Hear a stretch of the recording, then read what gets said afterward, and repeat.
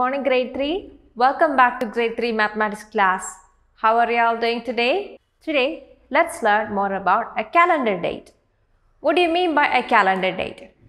A calendar date refers to a particular day represented within a calendar system. A calendar date helps us to identify a specific day in an year. We can say it is a designation given to a specific day within a calendar system. For example, your date of birth. Your date of birth helps to identify the day which you were born. How do you represent a date? How do you write a date? See, there are different ways to write a date, but we commonly use these two formats. So when you write a date, first you have to write the date of that particular day, then the month and then the year with slashes in between. So if today is the 9th of February, we write the date as 9 like this. Then the month is February, that is the second month of the year. So it is 02 and the year is 2021. So this is an example of how to write the date in this format. You can also write the date with dots in between instead of slashes. So it is date dot month dot year. Here we have example 9.2.2021, which means it is the 9th of February. So I hope these formats are clear to you. This is very simple. Now let's talk about timeline. You might have heard this word before. What do you mean by a timeline? See, when you have a few events taking place, when you arrange these events in the order of their occurrence, you call that as a timeline. So, when you arrange some events in the order of their occurrence, it is called a timeline. So, I'll tell you a very simple example. Suppose you were born in the year 2012. And then in 2013, you turned 1 year. In 2016, you turned 4 and then you joined kindergarten. So, in 2013, you turned 1 and in 2016, you turned 4 and then you joined kindergarten. So, here we have arranged these events on a timeline, on a line. And here it is also written your year of birth. So here you have these three events arranged on a timeline with descriptions of what happened in that particular year. So this is a very simple example of a timeline. And why timelines are important?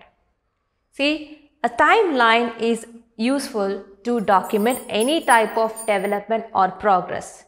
If you are working in a project, when you document the different stages of the development on a timeline, it helps you to move forward with an idea of what happened in the previous days or in the previous years.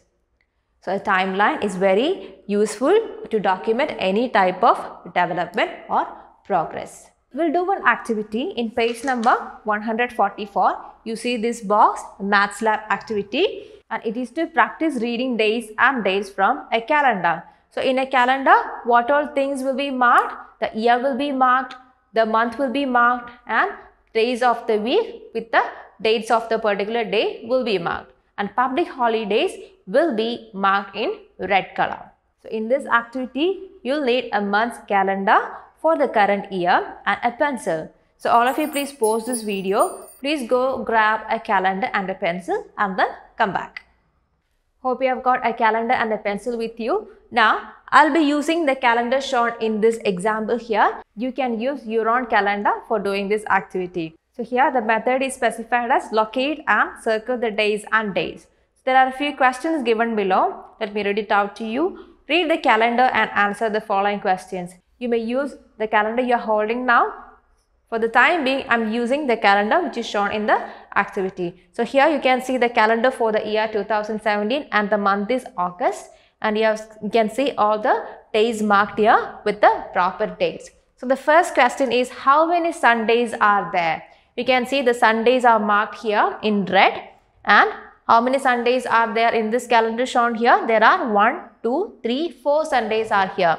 So you can check your calendar, the calendar that you have in your hand, and check the number of Sundays and write it there.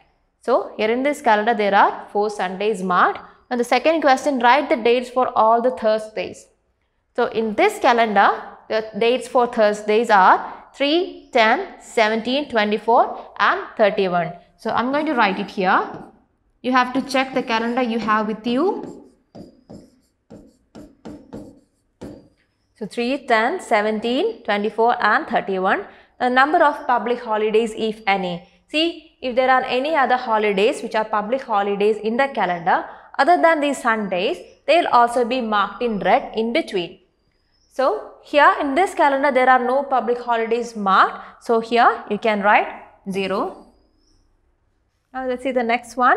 What is the day on the 10th day of this month?